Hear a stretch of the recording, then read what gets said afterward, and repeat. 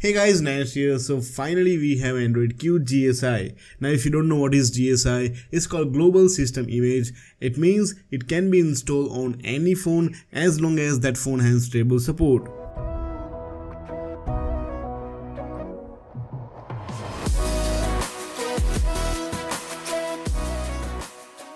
So as I said, this one can be installed in any treble supported phone.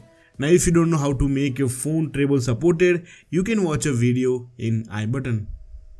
So first thing first, this ROM cannot be used as daily driver as most of the things are broken in this ROM, like brightness slider is not working, you can't install apps because there is no Play Store, you can sideload apps like Chrome, but that won't work properly. The camera is working, you can take photos, dialer is working. As you can see, the dialer looks same like Android Pie, there is nothing new here. So in notification drawer, brightness slider is on the top and all the tiles are looking similar like Android Pie, and there is nothing new here also. So as you can see, this is Android Q, the security patch is 5th January and there is a custom kernel here, and you can check this build number which confirms it's an aosp ARM64 build. And also we have one more new feature is in the display section. We have new colors option. You can choose different kind of colors for your screen. We have natural, we have boosted, and we have adaptive. So natural is of course the normal one. When you tap on boosted, it will pop all the red, green and blue colors just like Samsung phones to make it more vibrant and colorful. And then we have these adaptive colors. So this feature works like auto brightness. It will adapt the colors depending where you are, if you're inside or outside. So that's how it works. And I know what most of you are thinking. What is that search bar that looks like KitKat? This happens whenever we have new version of any Android version. Because these builds are created from aosp, you find this vintage Google search bar in every new build.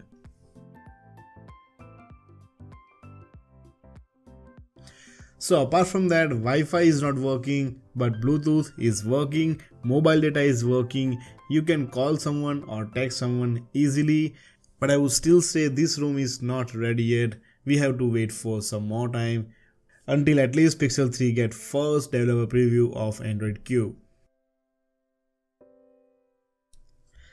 So if this ROM is so broken, why did I install it on my phone? I installed it for you guys so you don't have to waste your time testing these Android Q builds. So that's the reason I installed most of the stuff, to let you know guys, so you can save your time.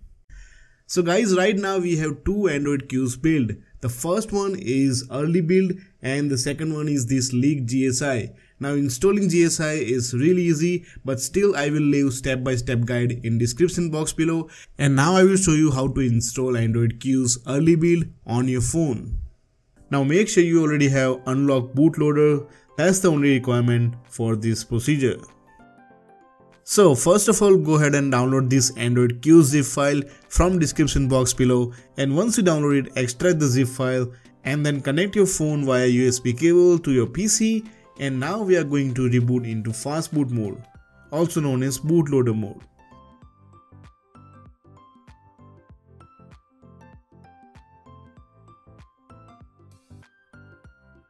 So once you boot in fast boot mode, click on flasher_windows from that folder that you just downloaded. And make sure your device is connected properly and don't interrupt the process once it's started.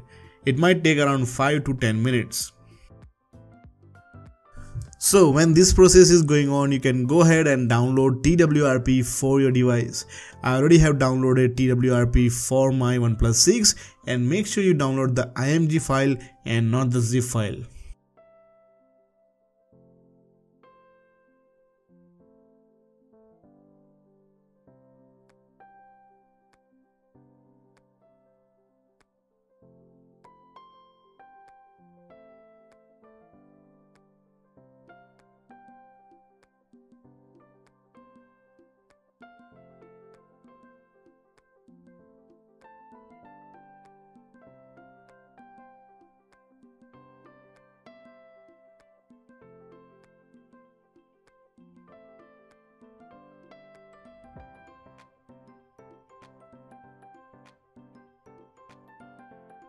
So once this process is finished, press any key to exit from command window and go to your fastboot folder where you have kept your twrp.img file.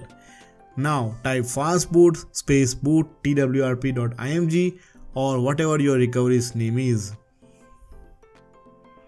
Press enter and your phone will boot into your twrp recovery.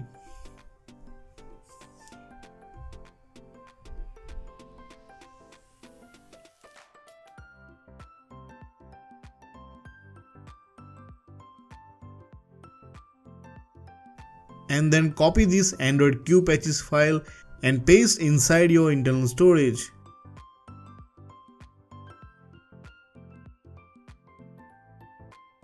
Now go to Mount folder and select Vendor.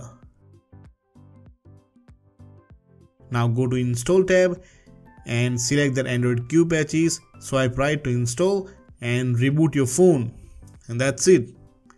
Now you have successfully installed Android Q on your phone. The first boot might take around 10 to 15 minutes, so please wait. If you don't succeed, try this process again. And in case anything goes wrong, just go to your fast boot mode and then again boot into your TWRP and install whatever ROM you like. So this is how you install Android Q's test build on your phone. I hope you enjoyed this video. Please like this video if you appreciate my work on this channel. This is your friend Naya signing out and I will see you tomorrow.